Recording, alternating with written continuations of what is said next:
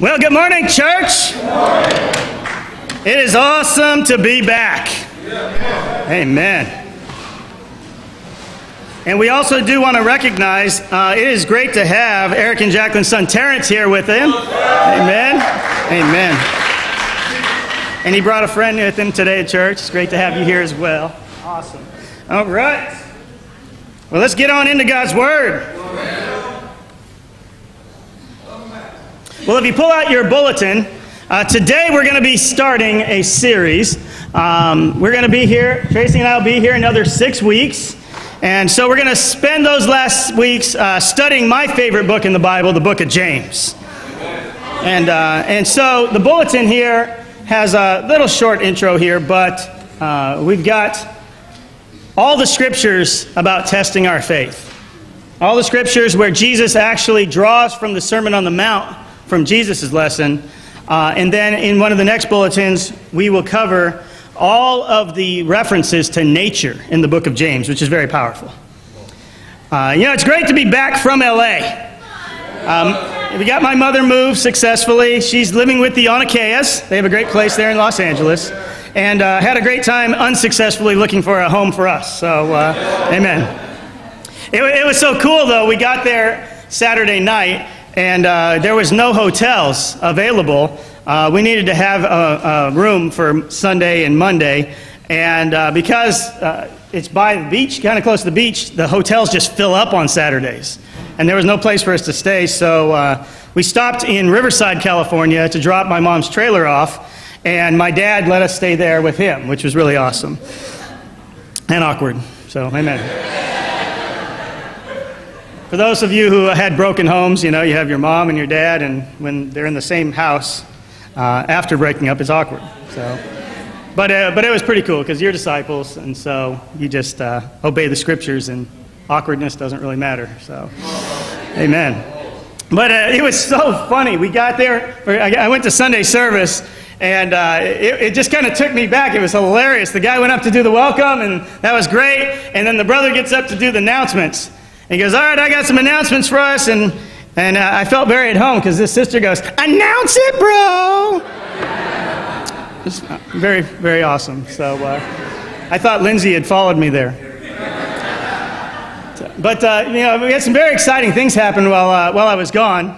We had an very exciting change of plans for us in our move and what we do when we get there, and involving Jesse and Lindsay. Where's Jesse at? All right, serving always. All right. But the very exciting thing is that Jesse and Lindsay, now I'm not personally excited as a person, but they're not going to be moving with us to the South Central region there in Los Angeles. They're actually going to be moving to the West region to be with Andrew and Patrick.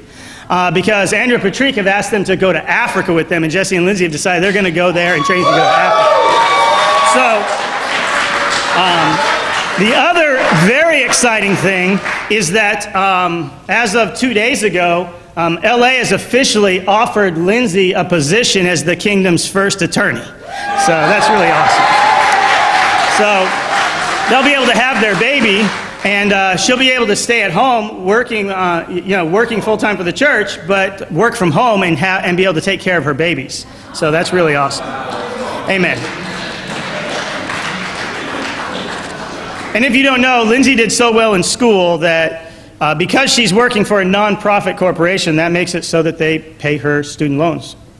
Georgetown covers it for free, so that's really incredible. So, amen. Awesome. Well, let's jump on into the book of James here. Now, the book of James was written around 44 to 49 AD. And James had a nickname. We come up with these nicknames for each other. And James' nickname was James the Just.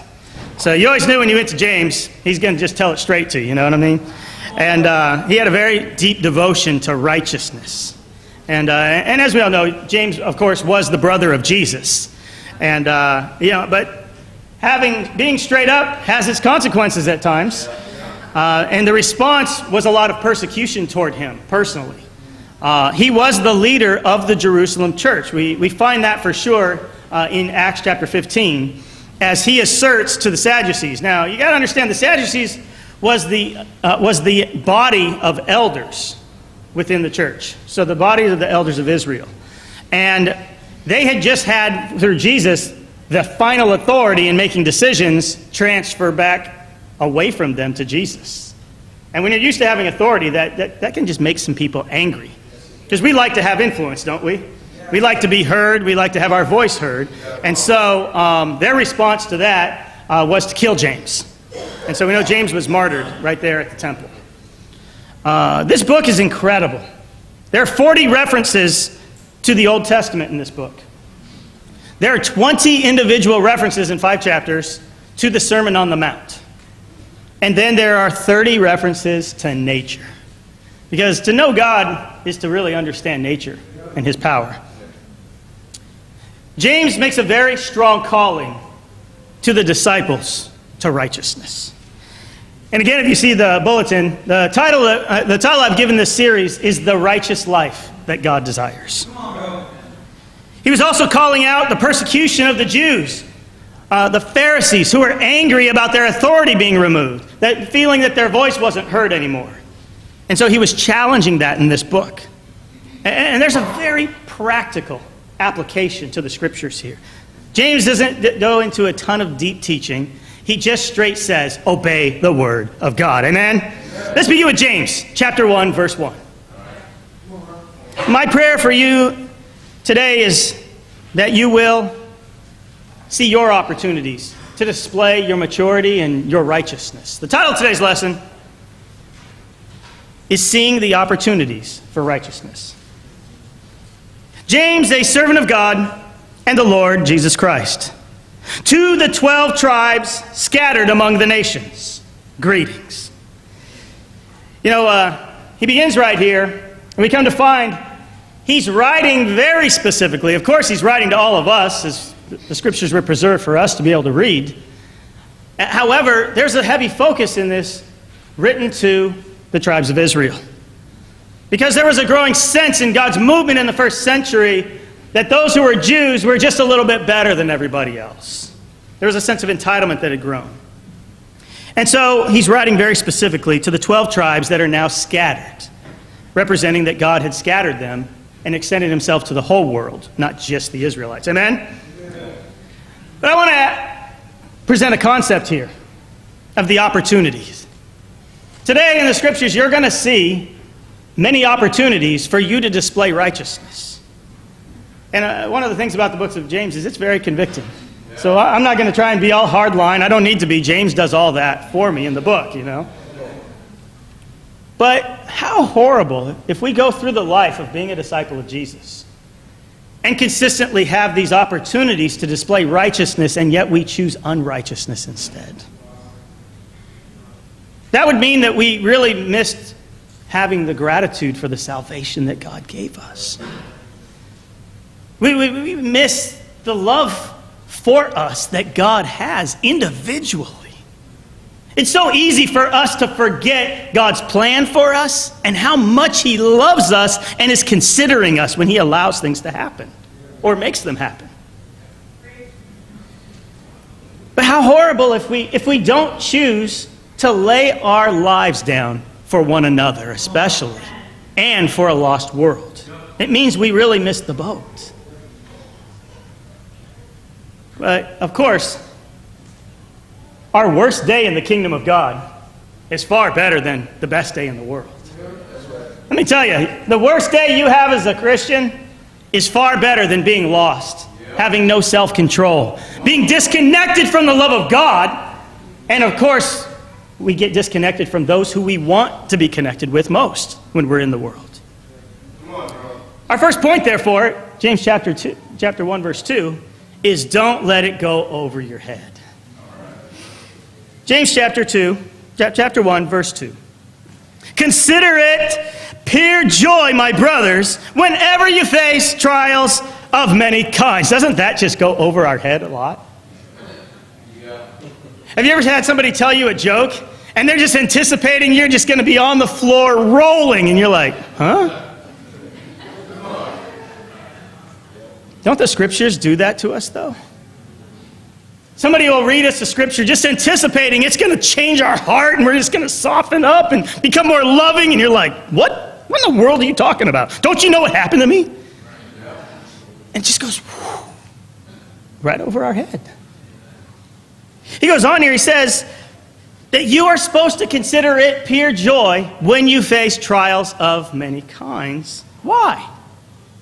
Because, he says, you know the testing of your faith develops perseverance. You love perseverance, right? You love it so much you do it all the time, right? But it's interesting what he says about perseverance and how important perseverance is for our lives. It says perseverance must finish its work. Oh, we know perseverance is a lot of work, don't we? But often we don't finish the work of perseverance. Many times we white knuckle it. You know what I'm talking about? This is Chocolate City, so we don't white knuckle it. See, I'm half white, so I get the white knuckle still. But we just grind through with a bad attitude, which is not what the scriptures teach us. See, to finish the work is to go from that bad attitude to a complete soft heart where we are submitting and we're pushing through, understanding God has a better plan than the one we had for us. It says perseverance must finish its work. Why? So that you may be mature and complete, not lacking anything. That's pretty awesome. You go, I don't know about that person. No, but that's not the awesome part. The awesome part is being mature and complete and not lacking anything. See, we want that, but we don't want to finish the work to get there. And it shows our immaturity spiritually when we do that. Now he says, if any of you lacks wisdom, I think he's being a little facetious here. Because if I said, who has all wisdom in the room? Nobody'd raise their hand, right? So we all lack wisdom. We're all in that place. He says, if any of you lacks wisdom, he should ask God. And yet so often, don't we ask each other instead of God? He says, if any of you lack wisdom, you should ask God, who gives what? Generously to all without finding fault. See, we all have sin, right? God has many reasons to hold things against us, hold back on us. But he doesn't find fault with our sin. He still gives us wisdom generously if we ask. See, you don't have to ever say, well, I don't really know what to do. You just need to ask for the wisdom. Now, here's the catch. You may not get it when you want it, right? So if you don't get it when you want it, that's where we get the bad attitude, right? But he says here, but when he asks, see, there's conditions to get wisdom from God. That when he asks, he must believe and not doubt. When's the last time you prayed a prayer and you didn't really think it was going to happen? You just, okay, I'm going to pray for it because I know I need to, but I don't know. And you can always tell when you're in that place because you're like, well, if it happens. But see, if we want wisdom from God, we have to ask God for these things without doubting. It says, the man, but when he asks, he must believe and not doubt, because he who doubts is like a wave. See, here comes the first reference to nature. He who doubts is like a wave of the sea, tossed back and forth.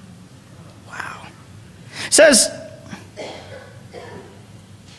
that man should not think he will receive anything from the Lord. Seems pretty stiff, huh? And yet, this is why. He's a double-minded man, unstable in all he does. You know, God has a plan for your life.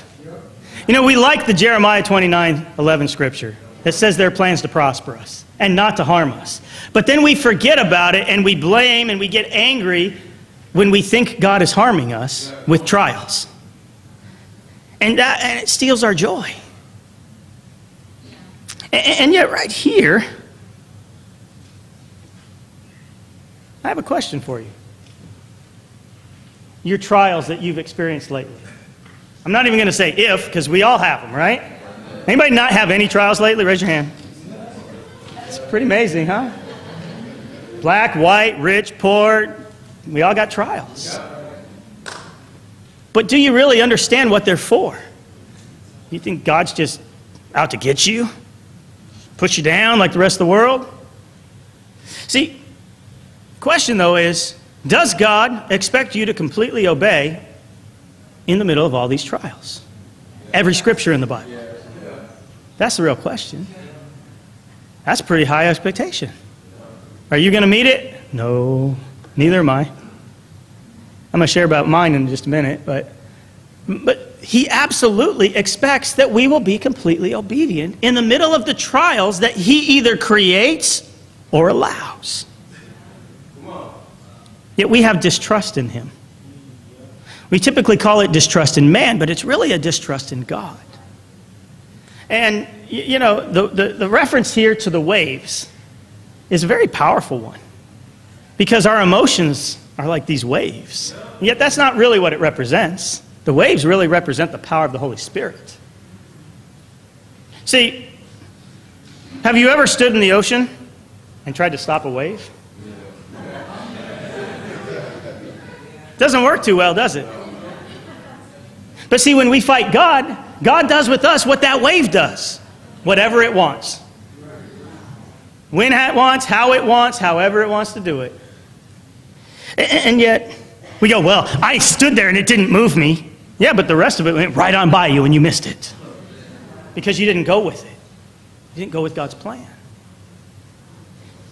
And yet our emotions, we think, are the waves because they're so powerful, aren't they? They're like these big waves. You ever see Harry Potter, that girl? That's like us. We can't even scream. We get so emotional.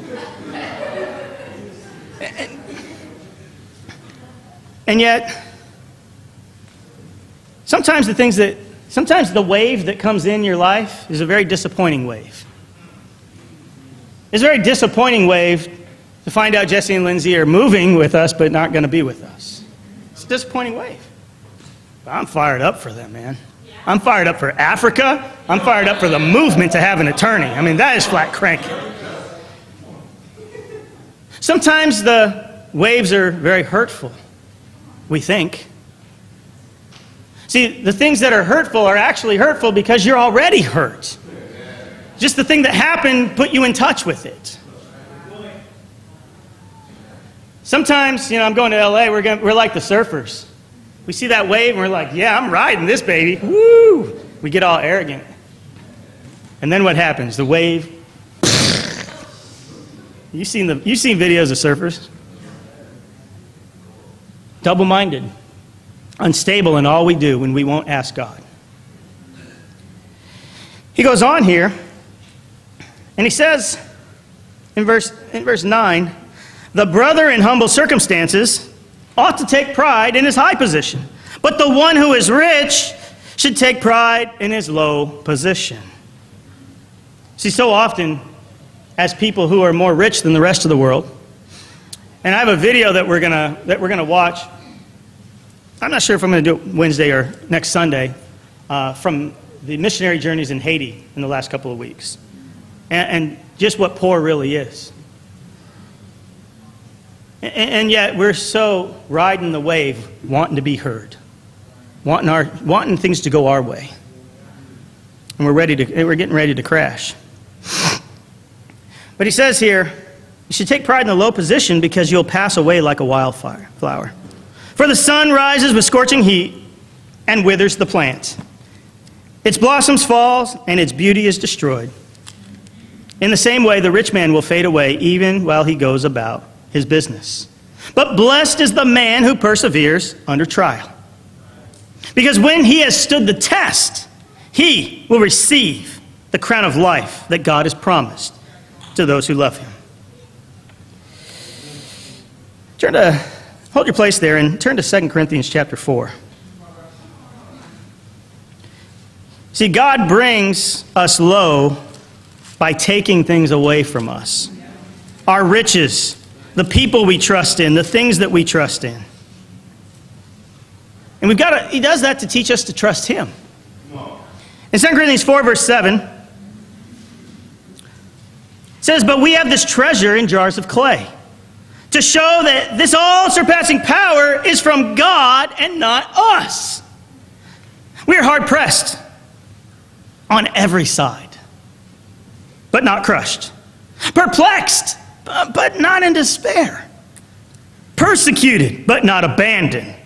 Struck down, but not destroyed. You know, this is the attitude of someone focused on God, leaning on God, inquiring of God for wisdom. And yet so often we don't go to God for the strength that we need.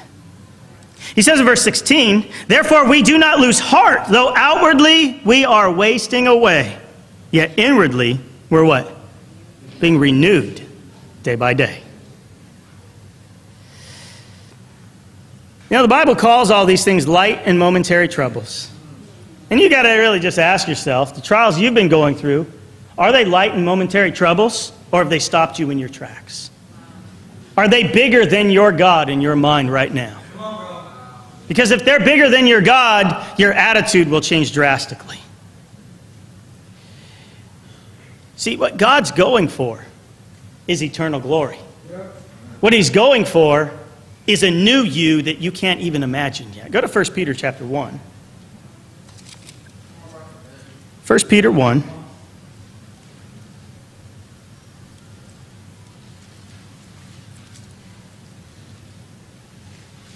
In verse 3. Praise be to the God and Father of our Lord Jesus Christ. In his great mercy, he has given us a new birth. Is that not awesome? You know what? I am so proud of the church. In the middle of all this transition, you know, about 6 weeks ago, I started preaching on something I haven't preached on since I've been here in D.C., evangelism. The whole time I've been here, I've never preached on evangelism. And yet 6 weeks ago, I did some lessons about our mission and our purpose, and getting back to that purpose of being like God and the mission of saving this world. And yet I'm so proud of the way that everyone responded. I mean, immediately, there began to be a surge in people studying the Bible. And I'm so proud to say, as of today, in the last 5 weeks, we'll have had 6 people baptized in the Lord. Is that not incredible? And certainly we went through a time of pruning. I think we lost about 12 people in the church. Things got really tough at the beginning of the year. And yet, of course, God prunes. Why? To make us even more fruitful, which is what we're in the middle of now. And I'm so proud that that is the stance that you've all taken. Amen? Amen. But he says right here, a new birth. You know, today we're going to see 2 new births. It's going to be incredible. But I hope you remember yours. And I hope you're grateful for yours. But I want to talk about not just the new birth of baptism, because I think one of the more understood concepts in the scriptures is this new birth that comes from trials. He says here, he's given us a new birth into a living hope through the resurrection of Jesus Christ from the dead. And an inheritance, check this out, that can never perish, right? Spoil or fade, and kept for you in heaven. That means it lasts forever. Is that not awesome? See, but it's not for everybody. It's for those who through faith are shielded by God's power until the coming of the salvation that is ready to be revealed in the last time. In this, see, we just read about in James about our trials and considering it pure joy. But this is the practical instruction on how to have that joy. He says, in this you greatly rejoice. See, the way you rejoice through trials is remembering you're not lost. It's remembering you resurrected from the dead. And yet it doesn't just happen at baptism. It says, in this you greatly rejoice. Now, for a little while, you may have had to suffer grief in all kinds of trials. Now he tells you why they're coming. What trial are you going through right now? Because he's about to tell you why you have this trial. See, you're maybe focused on who he let the trial come through, who said what, who didn't do something. And yet he says, verse 7, these have come so that your faith, which is of greater worth than gold, and here it comes, which perishes. even though refined by fire, may be proved genuine, may result in glory and honor and praise when Jesus Christ is revealed in your life. See, when we give in to the bad attitudes, when we get entitled, Jesus just kind of slips from the forefront of our life somewhere. And he has to be revealed again. When you've allowed that to happen, your faith has died. Not gotten bad, it's died. And I think this is the most misunderstood concept, I believe, is that to get to heaven, our faith is going to have to die. Which means there's going to have to be things that happen to you that kill your faith. You go, It gets really quiet. Because you're wrestling right now. God, people. It's so easy to focus on people. It's so easy to choose anger. It's so easy to choose bitterness. It's so easy to drive your spiritual car looking in the mirror, looking behind you, all that happened. I'll make sure that doesn't happen again. It's what we do. And yet we forget God values you more than anything he created. And yet you're not a diamond. You're not platinum. You're not gold. Your faith is worth more than gold, but you're not gold yet. That's why he's got to polish you up. That's why he's got to put you in the crucibles and burn the impurities off of your faith. It says, verse 8, though you have not seen him, you love him. And even though you do not see him now, you believe in him and are filled with an inexpressible and glorious joy, for you're receiving the goal of your faith, the salvation of your souls. Wow. You should have been a whole lot more fired up about that. You're a little dull this morning. If you're saved, you should almost be jumping out of the seats, man. It's the playoffs. You're jumping out of your seats in front of the TV, right? Think about it. The test is because you're a diamond in the rough being made. And just like that coal, God's squeezing you, just churning it and molding you. But you can choose to not let him. All you have to do is take those fruits of the Spirit that he just placed inside you and just throw them out. And now he can't mold you. Now you're coal. Now you just get burned with the barbecue. That's all that happens. Secondly, let's go back to James 1. See, our pattern is we get depressed, we get hurt, so we stop denying ourselves. We stop living the life that Jesus called us to live when God's goal is maturity, completeness, perfection, blessed, and a crown of life. Don't miss the boat. Pass the test this morning. Get happy about being rich with salvation. And blow through these trials like they are momentary troubles. James 1, verse 13. Our second point, the accusation blame game. It is a game we have all played, and it is a game with the Lord. James 1, verse 13, he says, when tempted, no one should say, God is tempting me. You go, well, I don't say that. No, you don't say it, but you mean it.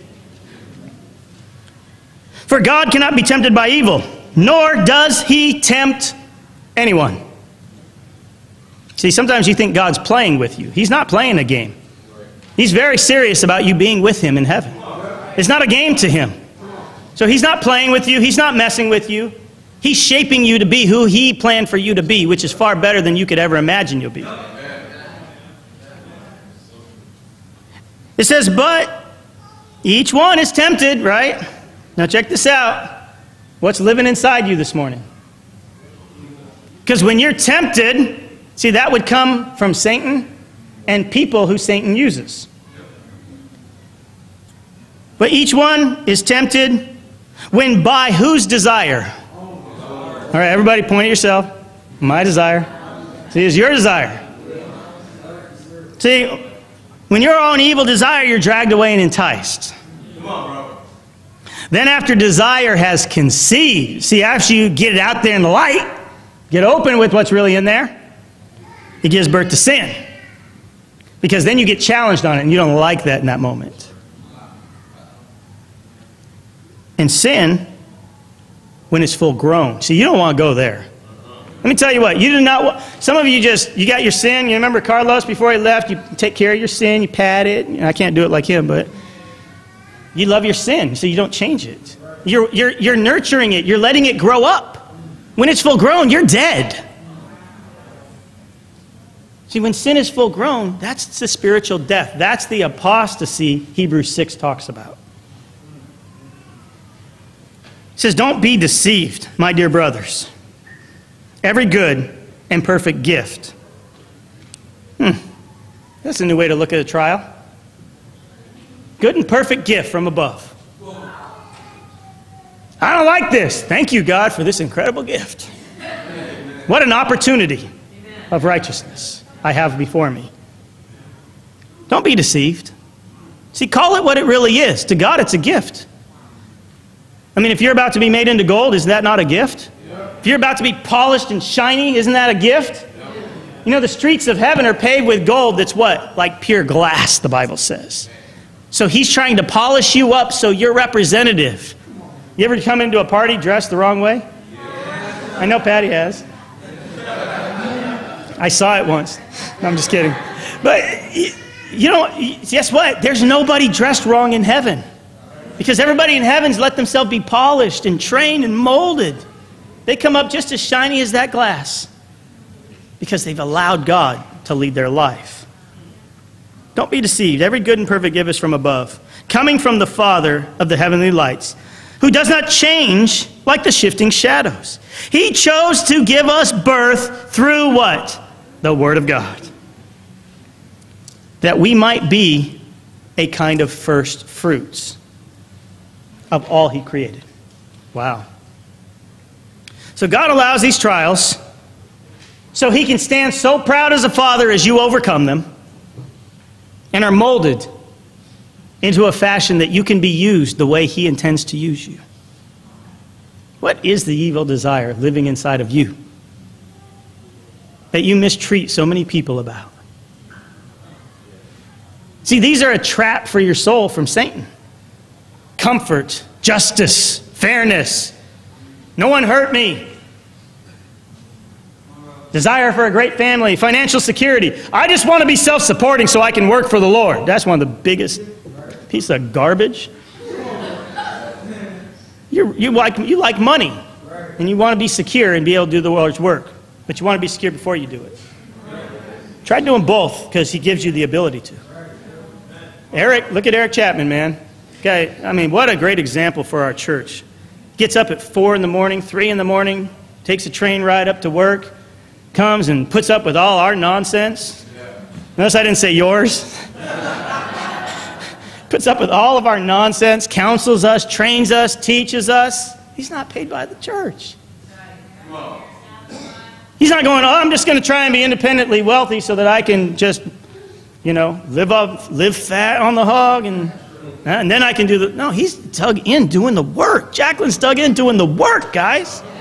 We've got to look at those leaders who are in our lives and imitate their faith. God is tempting me. How often have you accused the Lord of tempting you? See, we play the accusation game. That's all the blame is. You blame somebody, you're just accusing them. I want to look at some of the practical ways we say God is tempting us, because we don't actually say that. We don't have the gall to say, God, why are you tempting me? Maybe some of us do, but those ones are like struck down real fast. You know what? I just need a new job. The one you have isn't good enough? My boss. Really, you're saying God is tempting you because you know He put that boss in your life. You know what? I think maybe I married the wrong person. You're saying God is tempting. You're saying that the perfect person that God put in your life, God made a mistake, and He's tempting you with it. My kids are out of control. This is one of the biggest ones, man. They just won't obey me because they are you.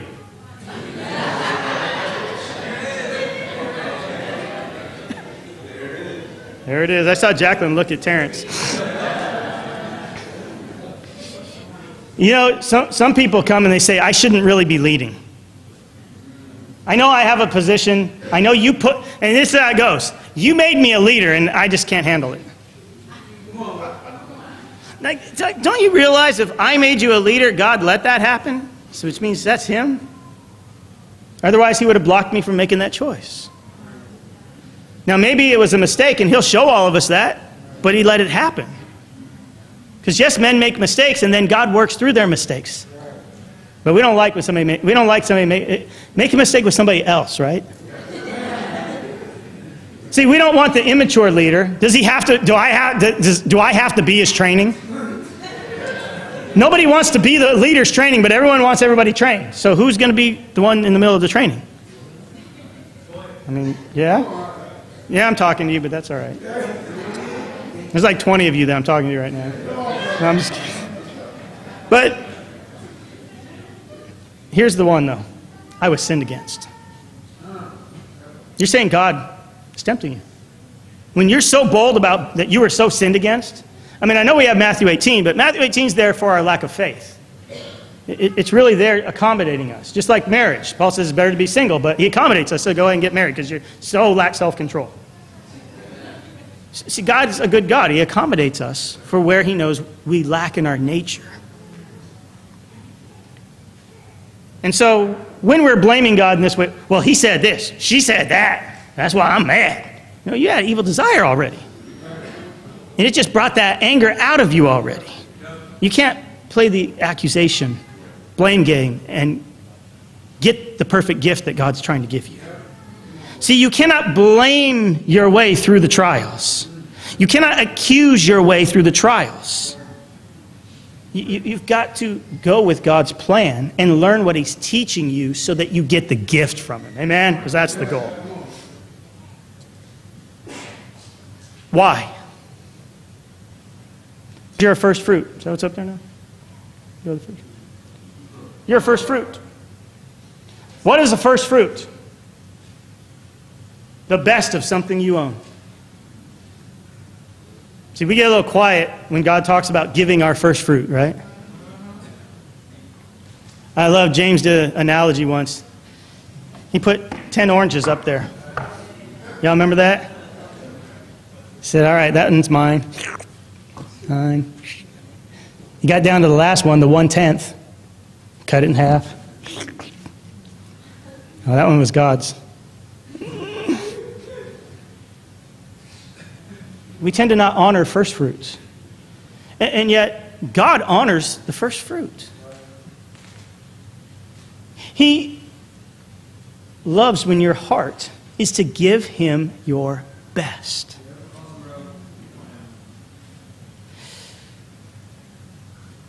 Something you offer in sacrifice that is your best. And yet, God is giving you these perfect gifts from above. These incredible trials. You know why?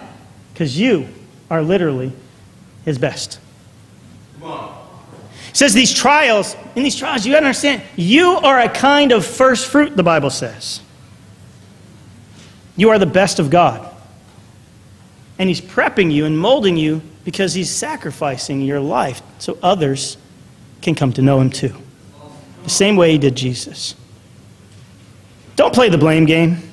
Don't play the accusation game. Because when you play the blame game, it is a game. It's like Monopoly. You go directly to jail. Do not pass go. Do not collect $200. No perfect gift from above for you. Don't miss the opportunity to take ownership of your heart and your life. Thirdly, James 1 verse 19.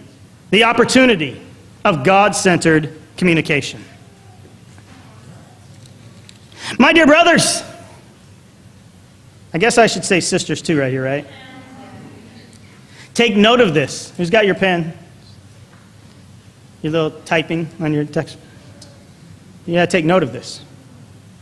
Everyone Say it with me. Everyone should be quick to listen. Woo! Woo! That's hard to say, huh? Quick to listen. Wow. And slow to speak. And slow to become angry. See, you're supposed to be slow as a disciple.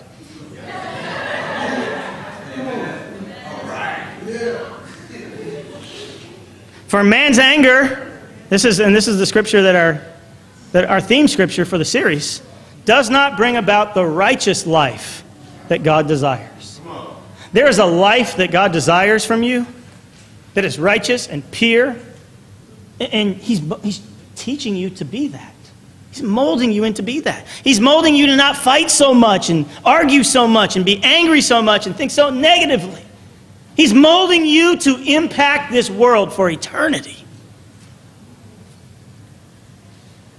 He says, therefore, get rid of all moral filth and the evil that is so prevalent, and humbly accept the word planted in you, which can save you.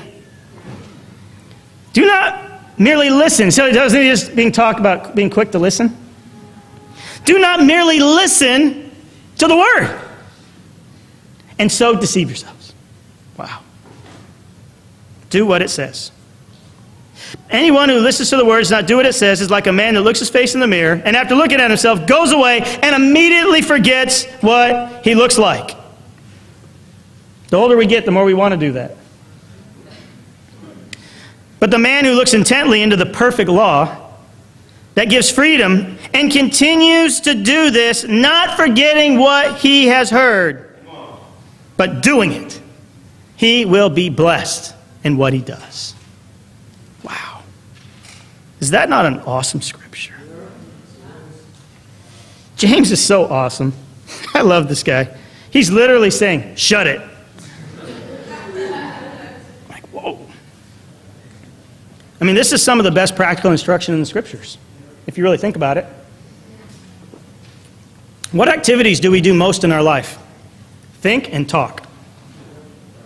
The only other scriptures that make more of an impact in our life are the scriptures about our thoughts, because so much of what we say is from that. Think about this. I mean, how practical is it? Well, when's the last time you went an entire day and didn't even have a single conversation with anybody? That's how practical it is.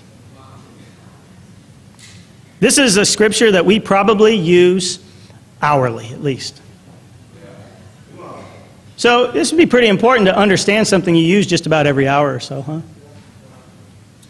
He says, be quick to listen. Announce it, bro. What was that you said again?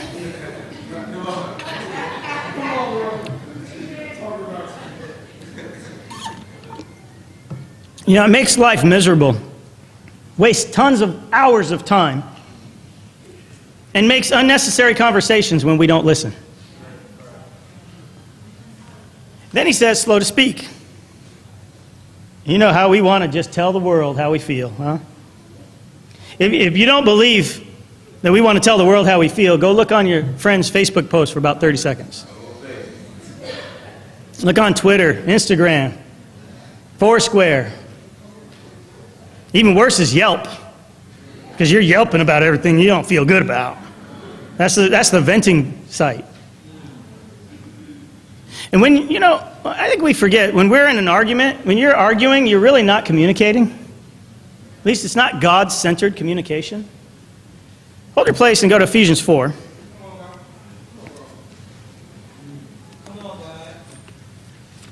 We all know this scripture. We all love this scripture, right?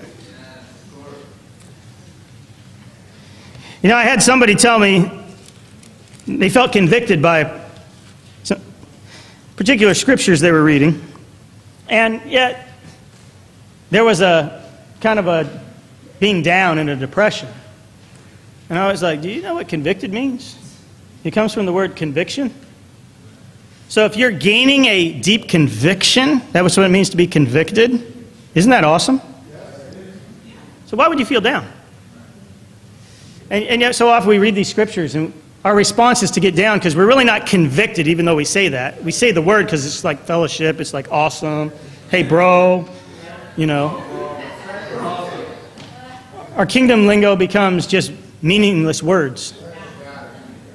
And yet, I hope you are convicted today. I hope the scriptures convict you so that you'll have a deep conviction about godly communication, about the opportunities God gives you so that you can get these perfect gifts from it.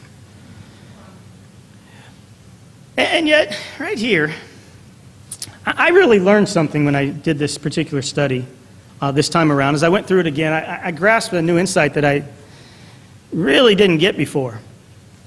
I always thought he said, be quick to listen, and then he said, be slow to speak. I thought he was just repeating himself, really. I didn't really realize it was different instruction. See, because he goes in, as he goes further through the passage, to explain that we're supposed to be focused on God's word and not forget. And I didn't really realize that the slow to speak really had a lot to do with meditation on God's word. And looking intently into God's word. As we're listening, we're thinking about God's word and we're meditating on the scriptures that go along with that. That's why we're not talking in that moment. We're slow to speak because we're considering God's word, not forgetting what we're supposed to look like. And yet, you really think about it, there's separate instruction. Slow, be quick to listen. How often do you already have your statements prepared? While somebody's talking, you're preparing your statements because you're not what? Listening. And so, but then when you are slow to speak, what would you be doing when you're being slow to speak and you're listening? You're considering. You're sympathizing. You're empathizing. You're meditating on the scriptures. That's slow to speak. See, that allows you to ask clarifying questions, not just throw your opinion back in someone's face right away. It allows you to say, is this what I hear you saying? Do I understand you correctly? It allows you to understand that God's got a better way in this conversation than just going back and forth. I am. Amen.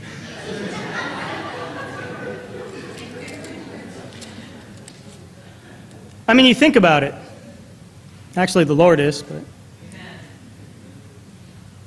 See, what that does, what obeying the scripture does, is it moves us toward critical thinking and consideration of others, considering them better than us, since that's how we're supposed to take every conversation. When's the last time you got in a conversation, and if you really look back on it, you were better than everybody else?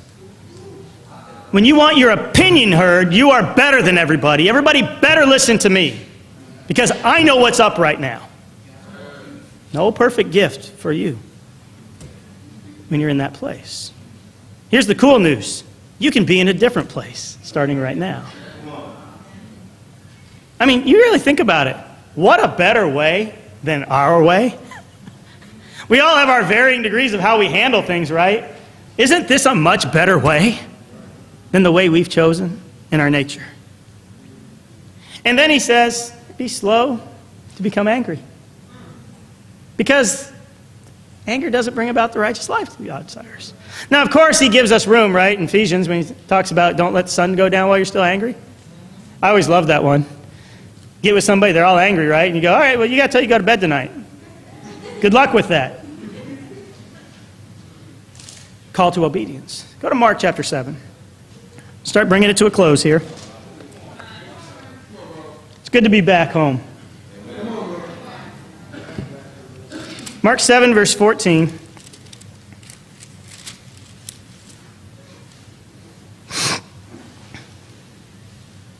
Slow to become angry. I want to talk about that for a second. You know, the easiest thing to do is get angry.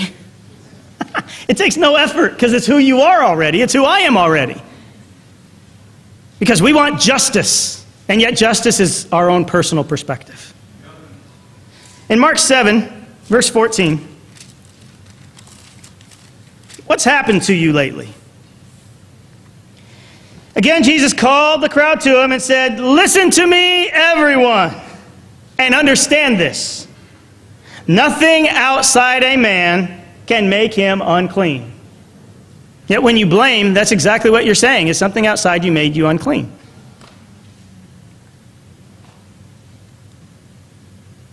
Nothing outside a man can make a man unclean by going into him. Rather, it is what comes out of a man that makes him unclean. Now, the 12, they changed the world. They evangelized the world. They stood before kings. They were martyred for their faith. They were bold as lions. And yet, it says right here, after he had left the crowd and entered the house, his disciples asked him about this parable. It's good D time with Jesus. "Are you so dull?" he said. Really? We get so dull. We get so very dull spiritually. Yes, don't you see that nothing that enters a man from the outside can make him unclean? This is a little talking Jesus right here. This is like the epitome of a talk with Jesus right here.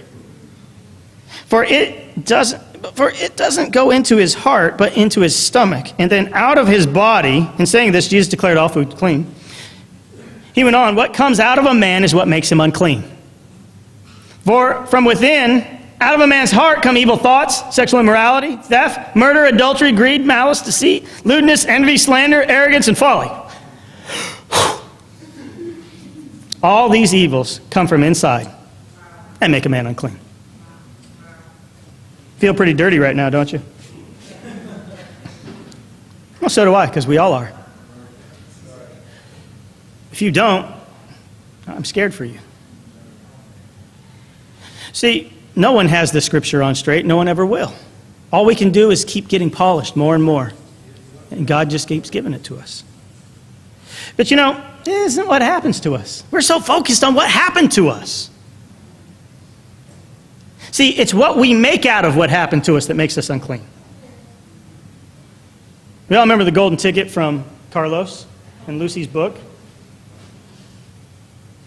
"When you said this, I felt that. And what I made out of it was this." Great godly-centered communication. What have you made out of the things people have said to you or done to you or not done for you? See, that's what makes you unclean, not actually what they did. God ain't thinking nothing about what they did. When it comes to you, all he's thinking is what you did with it. This is where I'll share with you about me. So we went to LA, right? My mom and I, and got there. And you know, we've been talking since the beginning of the year about where we might live and all of that. And we've had many talks, many emails, many texts, more than I could ever count. And every single one of them, without fail, was all about us going to Redondo Beach. Because you all know the situation, my son, and he really, as we did the research on all the schools, really the only school, public school in LA, that can really handle his specific needs is Redondo Beach High School. So that's why we picked that. I really don't care where I live. I mean, I go to Watts, I can go anywhere. I don't really care. I used to cruise in Watts, so that's cool. Go back there. And yet, when I got there, you know, Sunday, lesson was great. Woo, announce it, bro. Awesome. We love you with the love of the Lord, all that good stuff. And then they had a great wedding. And then, yeah, after the wedding, Tracy had, you know, sent me many texts, all the places that she was wanting me to look at. So I had my list of places, and I got ready, and you know, as I walked out the door to go to the car, Corey's like, "Hey, what are you doing right now?" "Oh, I'm going to look at all these places." He goes, "Oh, great, that's going to be awesome." He says, "Well, you know, there's all the regions and the borders. Just make sure that you're like in Hawthorne, Lawndale, and, you know, anywhere in that area. Make sure you don't go down to like Manhattan Beach, Redondo Beach." What? You're kidding me, right? So my demeanor changes. I said, "Did the plans change?" No. I'm confused. All these texts, these phone calls, these emails. Every one of them was about Redondo Beach. And now you're like, no, don't go to Redondo. Well, you're outside the region if you go to Redondo Beach. That's South region. You're in my region. I don't care about no borders. Now I'm playing the accusation game. Angry, ticked off, because I have fear about my son, right? And so he goes, hey man, bro, well, have a good time. We'll talk later. Then next thing you know how it works. Then Nick Bordieri calls me. Hey bro, how you doing? All right, Shepherd, I got you. Hey man. He's, so I share with him. Oh, well, hey man, well, that's just an oversight, bro. I'm sorry about that. Hey man, that didn't appease me. Still angry. Then Tuesday comes, and we have staff meeting. Kip's preaching, he's talking, he starts talking about this growing sense of entitlement with some of the leaders, like they deserve to be appointed, and they deserve this, and they deserve that, and he says, and even some are entitled about where they live. Just looks at me.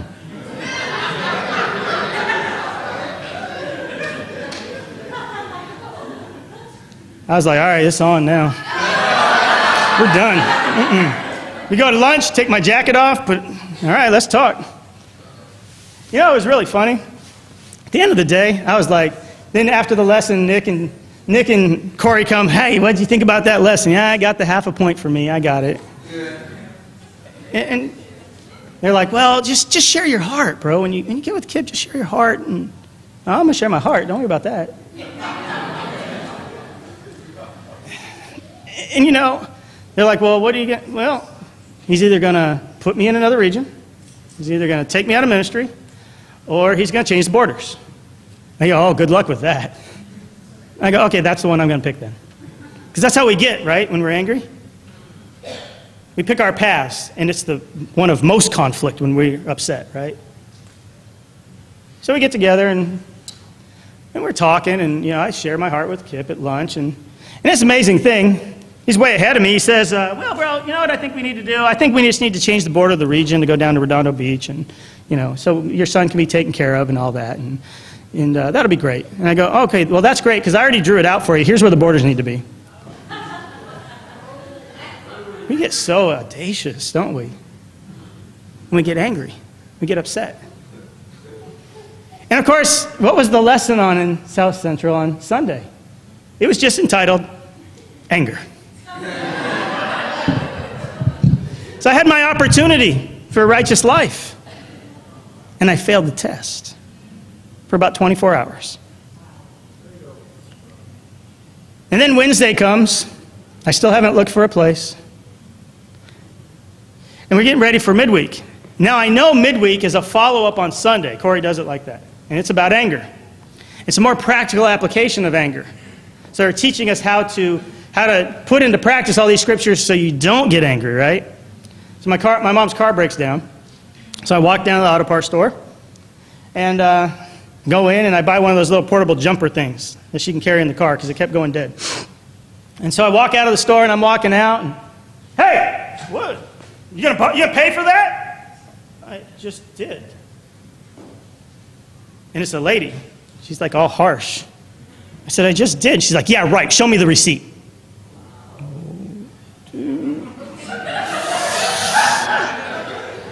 I was like, I had half a mind to just start running. I was really considering. I was like, I'm gonna make. It's like you did not just talk to me like that. Customer. It's my validation for why I'm angry. So I gave her the receipt. She looks at it, and she's like studying it like it's a book or something. She's like, yeah, whatever. And she walks away. Oh, dude. Remember White Chicks? No, he didn't. I'm about to get nasty in this place, man. I'm in South Central. But we try and find outlets for our anger instead of going to God. Then we get to service, and everybody's in the circle, right? And Corey's standing there, and I was like, I want to mess with him. So I'm like, because I'm not going to God yet. So you got to figure out something to do with your time instead of going to God. So he's sitting there, and I see his phone sticking up out of his pocket. So I go up to one of the brothers, I go, and I'm in South Central, I got to practice. Hey, what's up, Corey? I give him his phone back. He don't trust me anymore, but that's what happens when you blow it, when you get angry, You just, even your joking around becomes something that can hurt people. And yet, I had my next opportunity to make a righteous choice, the righteous life that God desired from me. And all I could say to her is, you could have been a lot nicer about that. And I walked away with invites in my wallet, because we all blow it. But I realized something. You have to be looking down upon the person that you remain angry with and think you're better than them to keep your anger. We've got to implore Ephesians 29. Hold our mouth to what's helpful for building others up. I blow it, you blow it at times. We've all just got to get a deep conviction about blowing it a whole lot less. Thank God we're in the kingdom because we have to forgive each other. But how bad is this when we let our heart get there? Go back to James. We'll close out. How bad is it when we don't commit ourselves to God-centered communication because there's an evil desire that's taken over in our heart? Our last point is, don't let Satan trick you into deceiving yourself. Verse 26, if anyone considers himself religious, that would be anyone who wants to follow God, right? I used to try, I was a truck driver, I was a drag car racer, jock, and I used to try and be the disciple that wasn't religious. I hated Christian music, I hated the whole gospel music, and I tried to be this disciple that wasn't religious. And yet you just can't do that. You are religious. And so he says here, if anyone considers himself religious and does not keep a tight rein on his tongue, he deceives himself, and his religion is worthless. Religion that God our fathers accepts as pure and faultless is this: to look after orphans and widows in their distress, and to keep oneself from being polluted by the world. It was life-changing for me on this trip because, I saw several people baptized, and I saw a widow be baptized with her young child off to the side. And I saw young widows being taken care of. I saw kids who grew up who never knew their dad. Now that happens everywhere, but it's really concentrated where we're going. And God was really preparing me that I really got a tight rein on my tongue, my anger, my self-centeredness that causes that. Because I've got to look after orphans and widows. There was two guys that I met, and they were orphans that became disciples. But here, he says you do this to keep yourself from being polluted by the world. He talks in this chapter about the moral filth. Moral filth it's like that dirty, nasty, brown earwax you get in there. This makes you spiritually deaf. You can't hear the word of God. He says you've got to get rid of all that moral filth in your life. Get some Q-tips. Spiritually clean your ears out so you can hear the word of God. Stop focusing on what happened to you and who did it and who said it and all of that. Let's get back to true religion. Orphans, single parents, no Oprah, no court TV. Today, James isn't saying theoretically we should do these things. He's saying just do it. Be a doer in God's kingdom. Be a doer of the righteous decisions and actions that come from being a disciple of Jesus. Today, don't let the trials go over your head. Don't play the accusation blame game. Commit yourself to godly, God-centered communication with each other and with others, especially those who are lost. And don't let Satan trick you into deceiving yourself by not removing the moral filth that gets into our hearts. What's the charge today? See the opportunities for righteousness and take them. Then, you and I, as God's first fruits, will get those good and perfect gifts from above. And we can have an experience here on earth like we will have in heaven. I love you all very much. Look forward to next week. Have an awesome day.